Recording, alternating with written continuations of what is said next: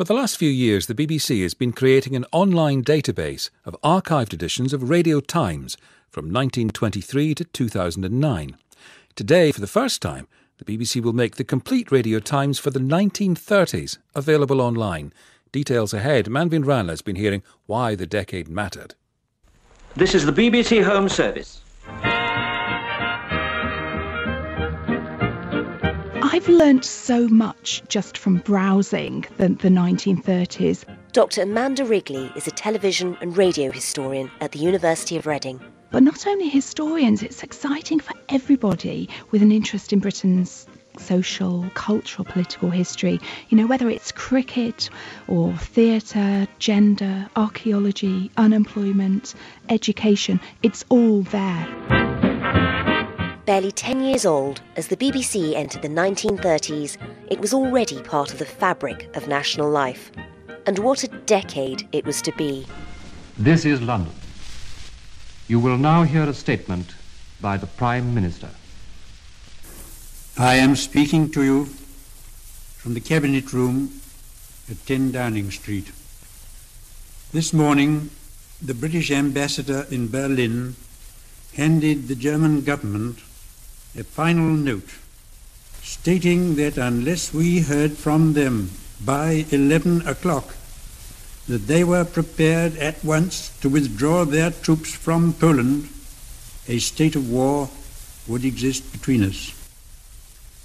I have to tell you now that no such undertaking has been received, and that consequently this country is at war with Germany.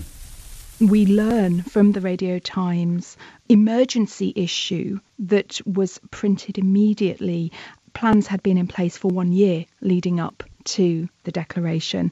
Almost immediately, all the departments dispersed from London. Variety shows went to one city, orchestras went to another, dramatic actors went elsewhere, and a news schedule was immediately in operation. There was news on the hour. We've got a long bomb run in. It's going to take us some time, and the bomb aim is ready. And here we go to drop our bombs on Berlin. And yet, the motto it used in this emergency issue of the Radio Times was "Broadcasting carries on!" ! And so it did. You know, there were still schools broadcasts, still the children's hour, still the drama. The sense that, we'll carry on is really quite strong.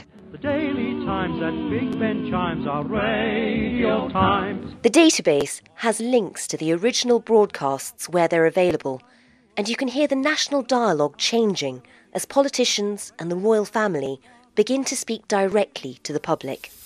A few hours ago, I discharged my last duty as King and Emperor.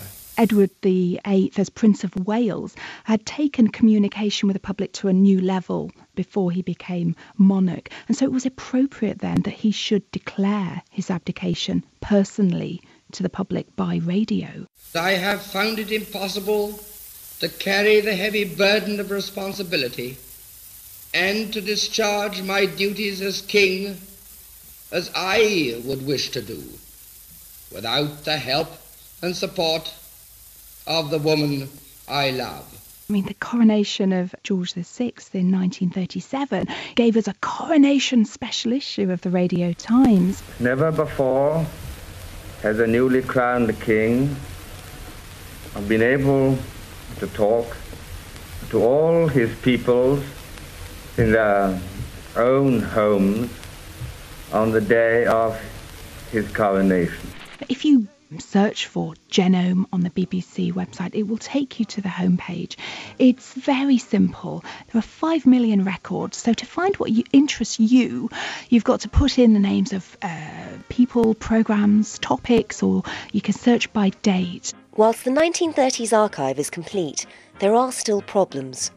The scanning process doesn't always read old print very well, so it can create errors in the text, making it harder to search for items. That's why you might find spelling mistakes, punctuation errors. Nothing a good editor couldn't fix, which is why volunteers from all over the country have been logging on to help. And you could too. It's a very simple process, and there are instructions on the BBC Genome homepage for people who want to be part of this historic project. This is public history at its best. Manveen Rana reporting.